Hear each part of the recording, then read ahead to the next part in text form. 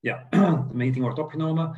We're going to start with Mason Corby, an Australian Freefly coach who, for our sakes, got up at 6 o'clock in the morning and will tell us about Freefly safety. I'm really stoked what he's going to tell us. After him, dan hebben we Martijn en Benoit, die ons up-to-date brengen met trends en veiligheid in wingsuiting.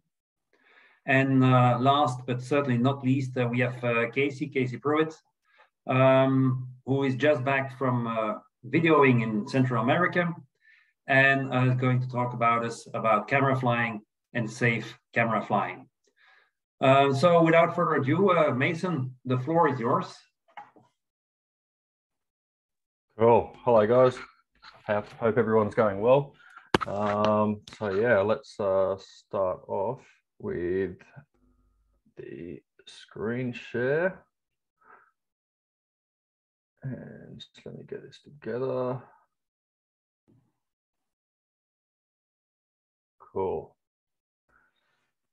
All right, so Freefly safety. So some of this stuff, a lot of people will know. So some of it will be a bit general, common information, and other parts of it probably not so common as well. So all this is just information that I've found over my years of skydiving. So who am I? I guess it's probably a good thing to explain. So I've been in the military when I first started. I started skydiving before the army. So I've been jumping for about 15 years. I guess you can all see the write-ups there of different things that I've done.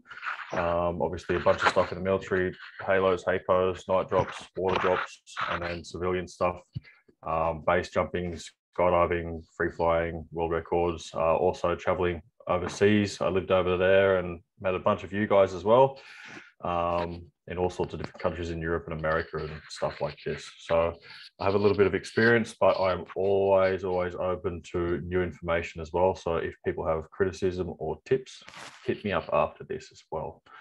Cool. So gear and equipment.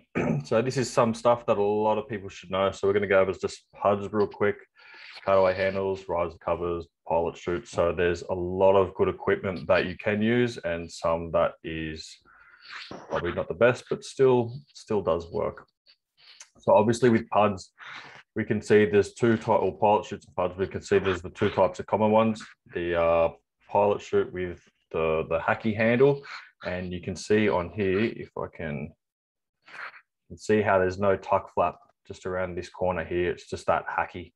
Okay, so when we're free flying and stuff like this, especially if we're sit flying and this little elastic that holds the pilot chute in the container, if that's really stretched, that can come out, allow the pilot chute to come out and have hezzies, and you, depending on how fast you're going, the hezzy may not be good and can rip the whole rig off your back, which I've seen in one of the head up moving jumps recently in one of the videos where the whole container almost came off the guy's back from having a pilot chute hesitation, the pilot chute come out and the main deployed while he was still in free fall, going pretty quick.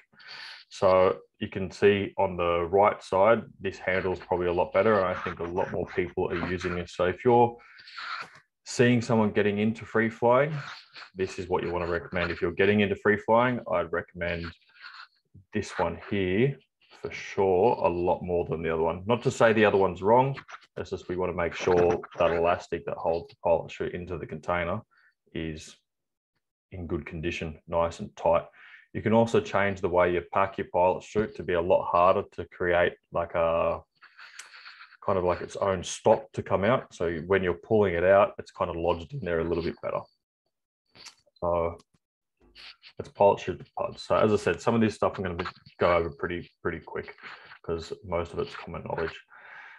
So you'll see the cutaway and reserve handles. So these are also common ones that we all should know. So the cutaway is usually a PUD, okay, just like this one here. And then the reserve handles can be the D rings. You can also have the D rings for the cutaway handles I've seen on some containers. And then we can see the usual free fly ones, just as PUDs themselves. Now, I've done a video on gear and stuff like this on my channel, and I go through different PUDs as well. So some PUDs aren't as nice to grip. You really want to have something in the pud so it doesn't rotate and squish and stuff like that. The main reason I'm going over gear and stuff is because it does have a massive effect on us. If you can see on the right-hand side of the screen, you'll see where a helmet's going through with a GoPro is going through the actual D-ring. Okay, so I've seen this before where one of my mate Bogues, he showed me this. He was doing a jump and he's gone to do a count. He's gone ready with his head, set, and then go. And on the footage, when they slowed it down later on, as he's gone ready, he's actually stuck his head and his camera through someone's reserve handle on the door on the exit. And he's just lucky that when he went in and then out and then in, he didn't actually twist his head, lock off, and pop that reserve. So if he had to pop that reserve, the person on the door would have had a premie. So these are some things just to think about. This can happen for wingsuiting, for free flying, for belly, everything like that. But that's another reason to get the PUDs rather than to get the D-rings. But it is all personal preference. So please take it all with a grain of salt, but just you want to think about the kind of gear you're using for that reason as well. So I personally prefer PUDs. Riser covers. So this is a big one. I'm sure everyone's seen that guy doing angles or tracking or something like this, or even head down, and they've got their risers wrapped around down near their shoulders. And sometimes the riser covers are blown open, and now the risers are sitting down around their bicep, kind of their elbow. So this can happen for a number of reasons. It can happen because either the container they've had, the reserve hasn't been packed properly, and it wants the riser covers are just blowing open because the packing's not so crash hot. Or the magnets, you can see this one here has 2 magnets rather than 3. So the strength of the magnets and stuff like this as well. Okay, so you really want to think about, if you're free flying, having at least 3 magnets if you can fit them in your riser covers. Otherwise, the tuck flaps, a lot of the speed guys are using tuck flaps from what I'm aware of. I had on a jump when I was doing speed skydiving at the Worlds over in Chicago one year. I think I was doing about 450 and I had a tight suit on, going out, flying real quick. Felt this bang and I thought, oh, I must have hit my max speed or something. So I accelerated through it and I felt this flapping on my leg and in my head. And I thought, oh, yeah, I must have been going so fast that I blew a hole in the bottom of my suit. How good is that?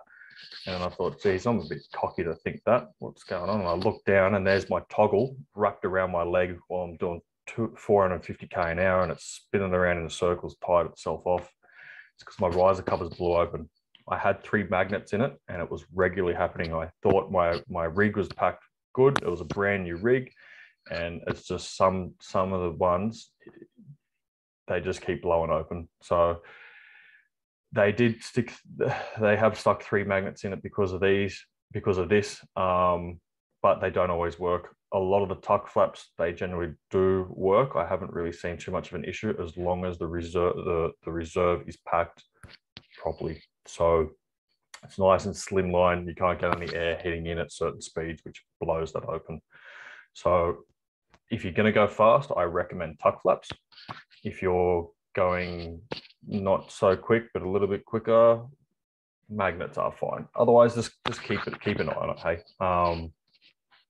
because they can be an issue. No one wants to be jumping around with risers flying around between their elbows, especially if you're on your back looking at someone, or you look over as a leader and all of a sudden 2 of your students, which I had on the weekend, same thing, risers down here, and it was just regular. It just gets scary, especially for people diving down after them. You don't know what's going to happen. Pilot chutes. All right, so this is another one that I have found makes a bit of a difference. So I choose, for me, you can see the 2 systems here. You can see the common one over here with the curve pin, okay, and the throwaway pilot chute, right? And then we can see the other one over here, okay, is the pull-out system. So I have switched to a pull-out system for the pure reason of this straight pin you'll see on the left picture, I actually pack my pin under the flap. Okay, so I don't put this pin, I don't put this pin on the top. I tuck it under this, and that way it's covered and it's a lot safer. So I'm going to have less chance of someone hitting me as a premie. Give me a premie on the door or scraping the rigs or anything like this, because the majority of jumps that I do as a coach is with people around me. I have a lot of newer people. I have a lot of bigger groups, and not all the time people are paying attention to what their rigs are doing. Moving in the plane, they're scraping stuff. I've seen a lot of, unfortunately, a bit of premies on the door from people just scraping and not paying attention to their parachute. So this helps that little bit to make that a little bit more safe and secure. I don't think I've got my parachutes at the DZ at the moment. So it does make it a bit safer and secure with less chance of knocking that pin out. It's personal preference, because to do this, your pilot chute, I don't know if everyone's familiar with these, your pilot chute is actually placed inside the container down here. So there's less chance for being knocked. There's not in the hacky as well. So for speed skydiving as well, if you're getting into this, I highly recommend getting a pull-out system. And that way, if you do have a floating handle or the handle comes out, the pilot chute's not going to come out and give you a premie as well. These ones do work as well. Most people are using the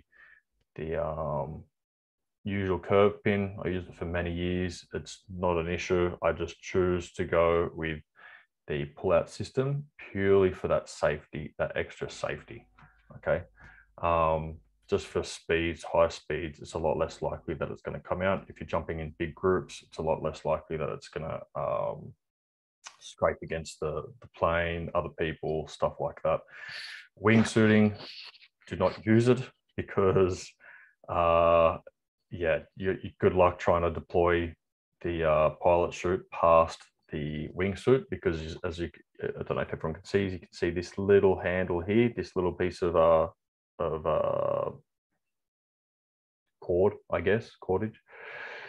That's what's pulling the pilot chute out. So you do have some sort of a gap between where that pilot chute is. You have to physically pull it out and let that air drag it out. If you don't physically pull it out, if it's caught in that bulb of the body or the wingsuit, it can go back onto your body, cause a horseshoe and all sorts of stuff. So this was originally built before the curve pin. It's just a older method that's been kind of brought back in, because it can be a bit safer, but it also can cause other problems as well. So if you do go to get this, talk to your rigger, talk to experienced people, because you want to try and find out all the different pros and cons, because the curve pin definitely has a lot of pros as well as that pin. So do not just go, oh, he said this, I'm going to go with that. All right. So subdisciplines, these are all things that I'm sure a lot of people are going to be knowing from skydiving itself. So we have vertical tracking, angles and tracking are kind of similar. We can call it trace, we can call it angles, we can call it whatever we want. There's all sorts of names. Freestyle, artistic, dynamic, and speed. And obviously freestyle, artistic, and dynamic, they have similar fall rates and similar stuff like this. And then obviously speed skydiving. So vertical skydiving. Safety-wise with vertical skydiving, obviously it's smart to start with small groups. We always want to start with just like solos for learning sit is fine, but from doing tunnel now a lot and teaching a lot of beginners, one of the things that I do find, I personally think it's best to try and learn it as much as you can in a group of 2 at least. That way you have some sort of a reference to know if one person is drifting back or you're drifting back, and then you can work to a center point. Because if anyone's been in the tunnel here, you know how quickly, by just moving one hand, how quick you can fly from one side of the tunnel straight to the other. It takes about a second, if that. So if you take 1 second just to move your hand from just 10 centimeters, if that, imagine for a minute, and you're accidentally spilling air in one direction that you don't realize, you can be cruising up jump run very, very easy. So I find having that reference of another individual, it really helps. So obviously working in 2 ways, going to 4 ways, 5 ways, all sorts of stuff like this. Okay, so vertical skydives are anything that's meant to be going straight down. rather than across the sky or anything like this. They can be in varying speeds. I'd probably say in a picture to the left, this one here, they're going to be going a bit slower compared to the one on the right, okay?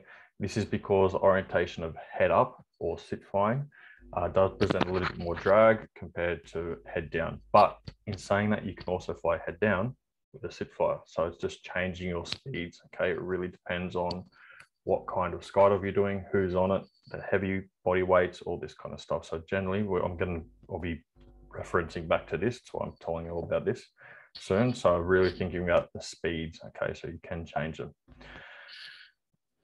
Tracking angles, so moving across the sky. Something to watch out with this is obviously the changing of speeds and the corking. So corking is a big factor in this. Corking is when you essentially can't keep up with the group and you change your fall rate really quickly. So this happens in the vertical flying as well. So if we see old mate here, he's in this position relative to the ground, same as everyone else. Now, if all of a sudden he changes his body position to this shape, he's going to go this direction very quickly, okay? If he goes that direction very quickly, there's a chance that he may hit someone else. So the goal of not corking is trying to return to the same orientation as everyone else as quick as possible on an angle. Free flying, let's see if I can go back. No, don't know how to go back at the moment. Free flying, you want to kind of keep up in a ball.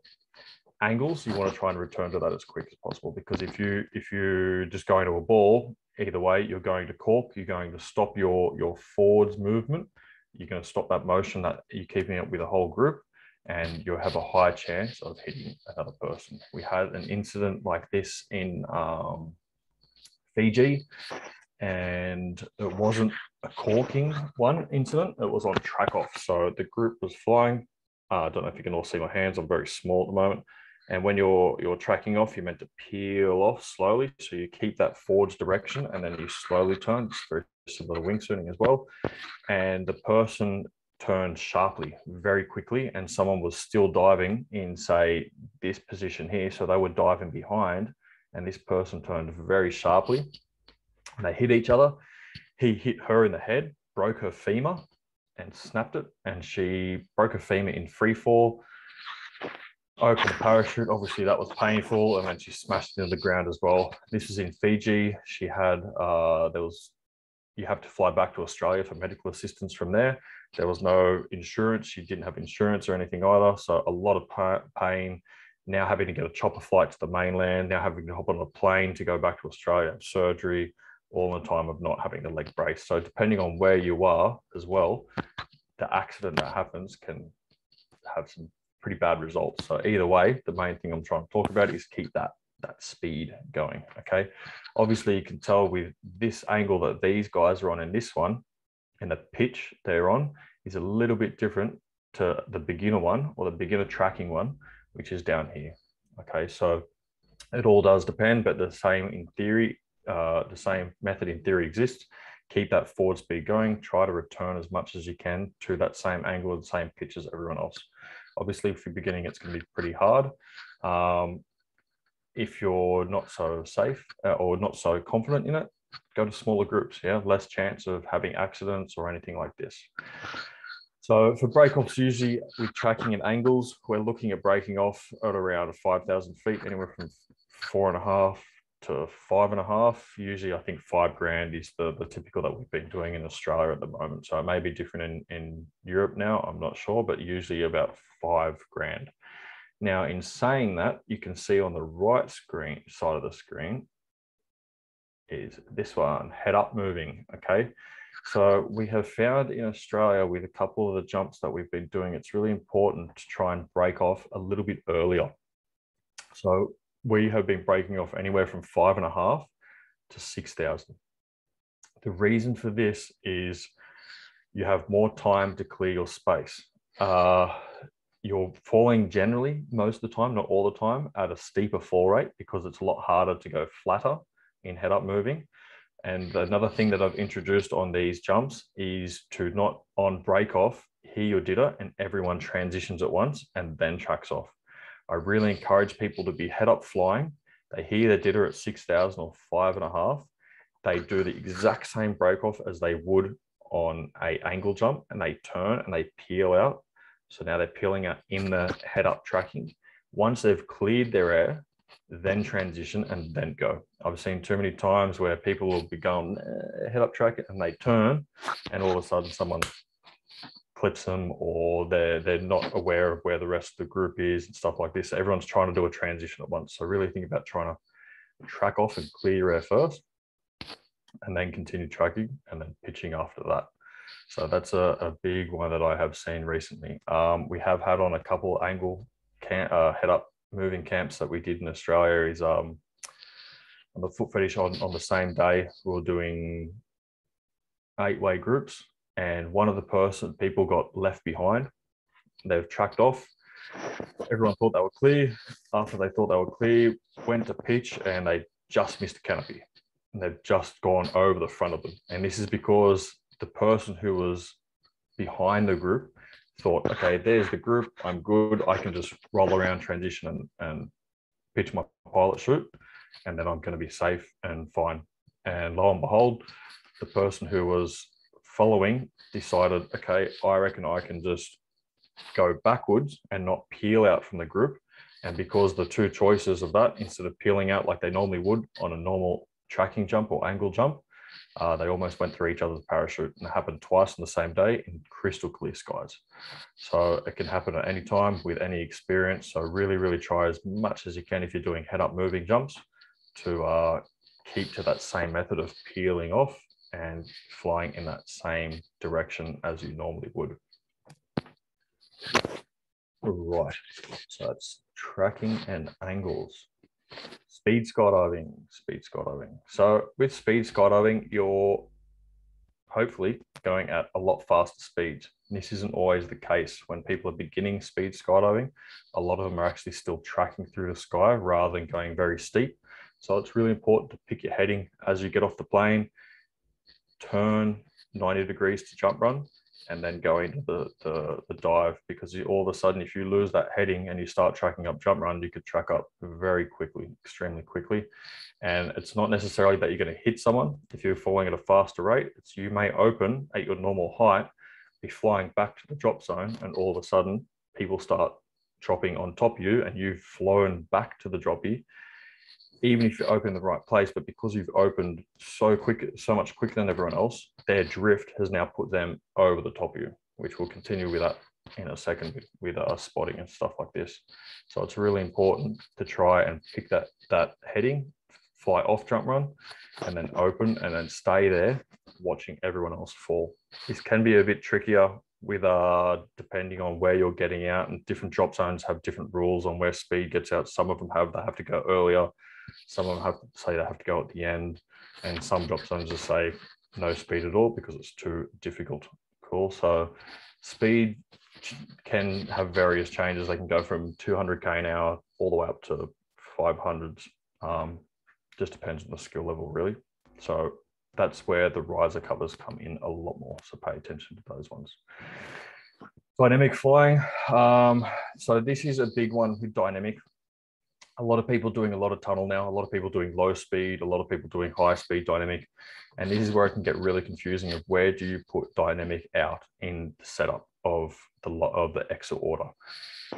Some people think we need to go out last because we're free flying. And then I say sometimes it depends, because if these people are doing low speed, they can fly at the same fore rate as a belly formation. So they're going to drift the exact same as belly. So should they get out last or should they get out first? It really depends on what kind of speeds you're falling at. Okay, so dynamic can be tricky. Dynamics, anything that's carving, doing layouts, anything that's not moving in a straight line or falling straight down. Cool. Freestyle. Freestyle is part of dynamic. Okay, so it's a long-lasting subdiscipline of free fly.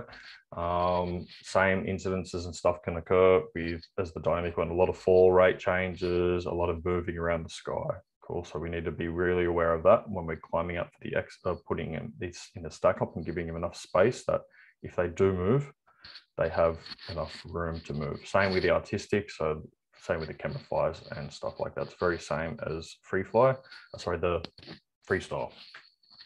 Cool. So progressing to larger groups, going from small to large, this is something I've been trying to wrap my brain around for a long time with events. So I'll have a lot of people trying to go from 3 ways to 8 ways, 12 ways. I ask, can you do head down? They say, yes, I can. But their version of head down is a little bit different than my version of head down. So head down in my eyes, or any discipline, if you can do that fully competent, then you can do it. If you're only just holding the position or just kind of trying to settle in, then you can't necessarily do that position. If you can come up, take a dot comfortably without corking, without wobbling, then you're classed in my eyes as you can do it. Okay. Just because you can do a 3-way doesn't necessarily mean you should do a 12-way. So participants should be competent in the set discipline before moving on to larger groups within that discipline. So 3 ways, do 5 ways, do 8 ways, do 12 ways. Just because you can be competent at doing 3 ways doesn't mean you should do a 5-way, do 1 jump, 5-way, then move to 8-way. This is like when I was in Europe, not Europe, KL Tower. I could do a double gainer, a single gainer off the building, done heaps of them. Went to do a double, done 1 double, thought I nailed it, I'm ready for a triple. Went to do a triple, accidentally done 4, couldn't get off my side, almost went in, pitched my pilot chute. It was the biggest shock that I ever had, almost died. So it tells me I should have been more competent in doing doubles before I went to do triples. I stopped doing gainers that day because it was probably a stupid idea. So obviously before combining disciplines, participants should be fully competent in each discipline choice. So it means if you can do a head down 3-way, or sorry, a head down 5-way jump, and you've only done a carving jump in a 2-way, you probably shouldn't do a carving jump and a head down jump, a dynamic one. So doing docks, head down, then move to carving before you have comfortably done a 5-way carving jump or something like this. So really think about the combining groups and stuff like that. So importance of spotting. So drift is a big one. So when you rock up to a drop zone, you should see something similar to this picture on the right, like this.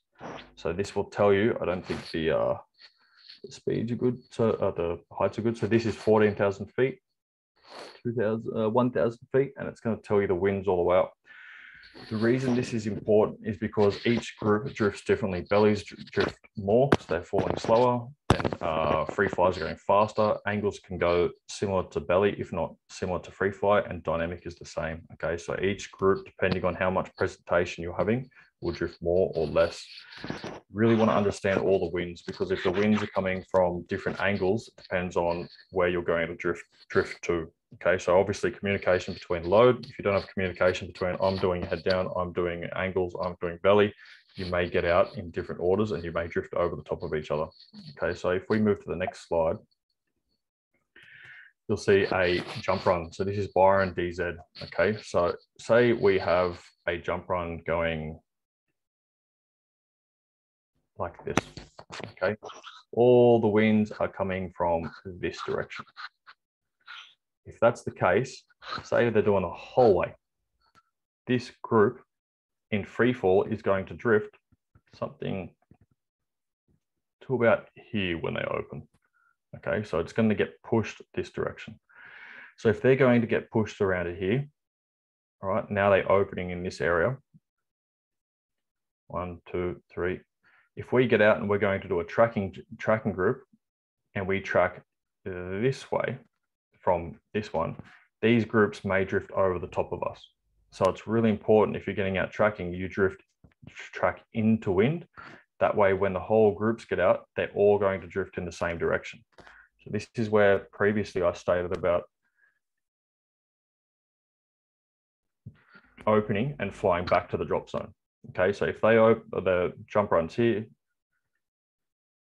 boom, tracking this way, they're opening here. As they're flying back to the drop zone, this group may drift over the top of them, and all of a sudden canopies start opening right where you are. You get blamed, you went up jump run, you went this, blah, blah, blah. It's really important to know where the winds are coming from up top, because you need to track into the wind so that everyone's drifting together. I see that happen a lot with people just going, I'm going left, I'm going right, and they don't understand what's happening with the winds. Okay, so winds can be different from all different heights. It's like currents with the ocean, stuff like this. So it's the same with jump runs with some DZs might be flying downwind. Okay, so if the wind is coming from this way, up high, wind's coming from this way, down low. All right. You might have a fast tailwind. If the wind changes at 5,000 feet, should you put belly out first or free fly out first? Because some people will go, belly always goes first. But if you have a tailwind up top and we put the belly out first, they're going to drift more than the free fly. So they may actually end up drifting into the free fly group because you have a tailwind, and they should actually essentially get out last. So paying attention to what the winds are doing and what direction they're coming from up high is extremely important when you start doing tracking jumps, dynamic jumps, free fly jumps, because where you drift and how much wind there is and which direction you're getting pushed in depends on where you open, depends on the traffic. It's not just about where you open, it's about the traffic of how you're flying back to the drop zone as well too, just because it depends on all the winds. So many things affect it. I can do a whole nother seminar just in this itself. So try and have RCDZs with that. If you struggle, I've got another thing on my channel as well, explaining drift and jump runs and how to figure all this kind of stuff out. Because as I said, I can go into this in depth massively for a very, very, very long time. So take that into consideration, especially if there's crosswind jump runs, all sorts of things like that. Just knowing that belly falls slower, free fly falls quicker, dynamic, depending on what you're doing, can vary so much. So talk to the people. Communication on the load is probably one of the most important things that you can do.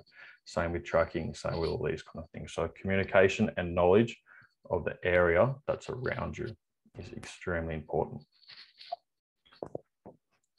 That one I'm probably sure I got questions on.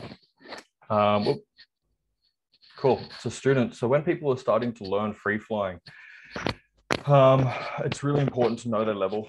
Okay, this keeps them safe at aids in giving them correct education, aids in the groups, grouping them together with similar levels. Okay, so knowing your level is not always the easiest thing. It can be also pretty tricky for a coach when they're like, what can you do? I can sit fly. Does that mean you've tried sit flying before, or you have sit flown? Can you jump in bigger groups? It's like, or smaller groups. So really trying to ask specific questions to test their ability and to understand what their knowledge is. Okay, I have that in my camps. Many times I've been unfortunately wrong with what someone's skill level was, because their interpretation of a certain discipline of what they could do is different to mine. I had this when I was first learning to do head down. I was watching the Fly Boys. I had about 20 jumps. I thought, that looks pretty easy. I went out, done a bunch of head down solos, and then I invited my mate to come skydive with me. And I said, oh, can you have way more jumps than me? Like, can you, what do you want to do? I said, I want to do head down. He's like, how do you get into it? Just like roll sideways, hold it, you know, like pizzas, and then I'm good. And he's like, all right. So we got out. He's like, how to get out on your belly? Got out on my belly, cartwheeled into it, and I just flapped around, and then took off. Corked again, popped around, and took off. And I got down. I thought it was the best jump in the world. I'm like, yeah, man, that was sick. And he just walks up, goes, you're never, ever allowed to do that again. And just banned me. I didn't have a clue what it was. He showed me the footage.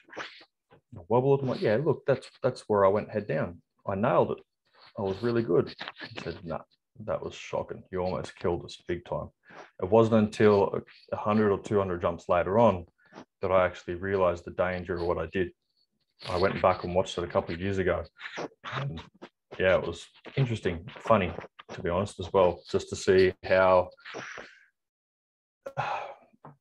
innocent people can be, and you don't know, it can happen to everyone. What your interpretation of being able to do something may be different to others, and it's a simple mistake. So really questioning them about what level they're at is really important, because what someone thinks they can do might not necessarily be the same as you. And that could be the difference between getting someone on the jump that's going to kill everyone, and getting someone on the jump that's actually safe and able to aid to the progression of everyone as well. And everyone can make a mistake. Everyone can.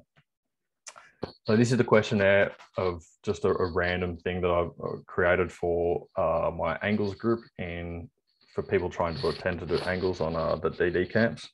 And it's a bit of a weird kind of questionnaire for them to fill out. It's just so I can kind of judge exactly what their level is.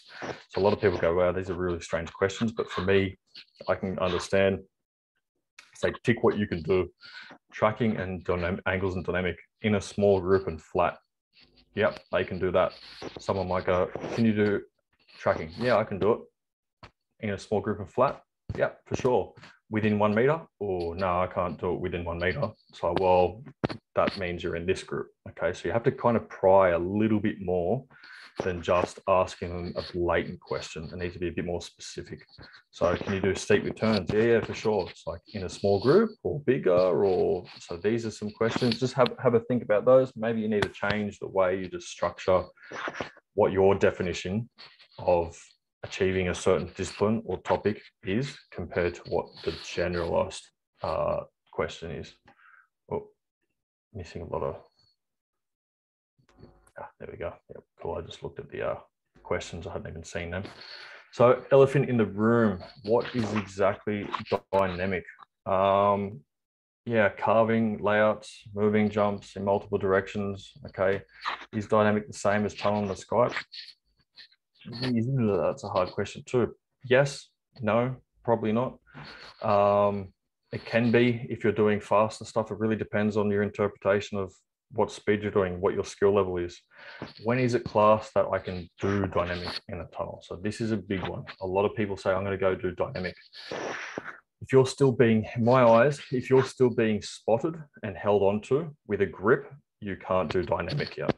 Okay, so you probably shouldn't, if you're being held onto in a tunnel, you probably should not go and do dynamic in the sky. You can still use these techniques of carving in the tunnel to aid with learning how to do tracking. You can use outface carving to aid with belly tracking. You can use a lot of these tools to help with skydiving, but I wouldn't necessarily say you can do dynamic until you can be released off the grip for everything. Okay, so when is it okay to start dynamic in the sky? Probably then, probably when you're competent doing this. You can learn how to carve in the sky without doing the tunnel. I did. You can learn how to do layouts in the sky without doing tunnel, but do these in smaller groups. The same as what I said before. If you're going to do it 2 ways, stick to 2 ways. Once you've done 4 ways, you should have been fully competent in 2 ways and 3 ways of moving and carving. Try not to learn layouts or something in groups of 5 if you've never done it before. So there's just some simple processes you want to try and think about with that. If you see other people doing the same thing, there's ways to pull them up. Just be polite. Maybe tell them a story of an incident that happened to you of why you didn't do it. Hey, I didn't do this because my mate got hurt or because I got hurt or something like that. Trying to relate to them is extremely important and really, really, really helps. So tunnel to sky, common incidences. So one is, as I said before, the drift. That makes a big difference. People going in, they've done a bit of carving with a coach in the tunnel, a couple of layouts, stuff like that. And then they go skydiving and all of a sudden they don't know what drift they're doing and they're flying straight up jump run. Overload's a big one as well. They're used to small spaces in the tunnel, yet in the sky it's so much bigger. There's a lot more happening, so they can get quite stressed and quite overloaded with that. I have a thing called first timer face. If you see someone with their eyes through the roof, they're probably very much overloaded. You don't need to really tell them what to do. You probably just need to give them a relax your eyes signal. They're going to laugh at you and all of a sudden they're going to become aware as well. So that means building awareness. Okay, so I really want to try and build the awareness of what they're doing before you start trying to change what they're doing. If people aren't aware of what they're doing, they can't change it. It's going to be a lot harder because they're still fighting with some sort of demon that's distracting them from being able to concentrate on their body or on what's going on and stuff like that. So really important to build awareness. Awareness is key, I find, for everything. Okay, so and then transitioning skills. So if you're transitioning skills, go and do one or two things. If you can go in the tunnel and you can do shufflers and layouts and circles, and you can do the two-way dive pool, don't go skydiving and try to fit a 3-minute routine into a 1-minute skydive. Just go and do one part of that routine. Okay, especially as bigger groups, I find a lot of big groups at events and stuff like this, they'll go out and they'll try to smash out as much technical stuff in one jump, and eventually at the end of the day, they've pulled it back to what they were doing of one jump, of one set move that they were doing, compared to trying to do 6 or 7 moves in the skydive as well. So really just simply is easier. Build confidence, go through the stages, and as you go through the day, you can just add more and more and more as the group gets more and more comfortable with each other. Head down and stuff.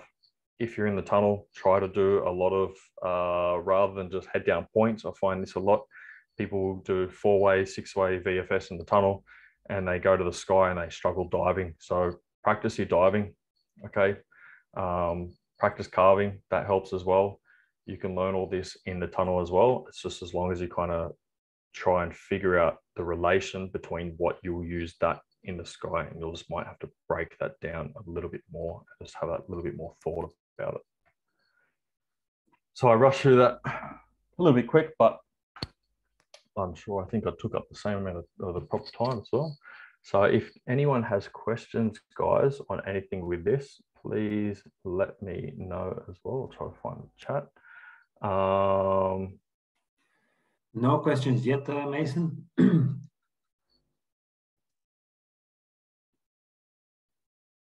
No worries. Look at that. Cool. That's a compliment from Tom, and also I learned quite some interesting things. Mason, the 2 videos you mentioned, the one on the drift and the putts. Yep. If you can send a link either to Grim or to Gerrit, that would be nice, because I would include them in the write-up of the session. Yeah, cool. We'll do. Yeah, the drift one I find makes a big difference. Like I think the video goes for about half an hour, and so does the gear one, goes for about 20 minutes as well. So I go in depth about all sorts of things, risers coming off, pilot chutes, and you can actually see what I'm talking about rather than just watching my face and doing these kind of things. Same with the spotting. The spotting I find is the thing that makes the biggest difference these days in free flying, is knowing the fall rates of groups and the drift with the winds. That's the thing I've noticed the most in doing all these events and stuff like that. It can have the biggest impact. People track off like they're meant to, and then getting accused of flying up jump run afterwards, just because they're not really necessarily aware of where the winds are putting them and all sorts of things like this. So maybe tracking groups should get out first, or maybe last, or in the middle, and all sorts of things like that.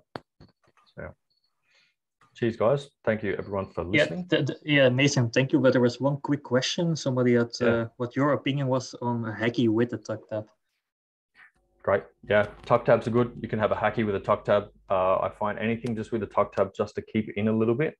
It doesn't necessarily matter with a ball, I find. It's just to be a bit more secure. So you can have like the old bit of tubing and then have the tuck tab in there, I guess. I don't know how you design that, but I'm sure that would work. It's just, so if something is in there that little bit more, it's just so if you're sit flying or something like that, you can't have the hacky slowly kind of weaseling its way out and then flying off. So the tuck tab is what makes a difference. It isn't necessarily what's on the end of the pilot chute. It's that it's tucked in and nice and secure. Okay, Mason, thank you. It's really interesting. I see a lot of praise in the comments. I think you have earned some extra followers for your channel. So thanks a lot, and well, maybe meet each other on a drop zone somewhere. Yeah, fingers crossed I can get back to Europe sometime and all this lockdown and Rona stuff finishes for everyone, and we can actually get back to some sort of normality for everyone and start socializing again, and jumping with each other would be awesome. So yeah. And more sail, yes. Thanks, Mason. Thanks, guys. Thank you. Cheers. Cheers. Bye.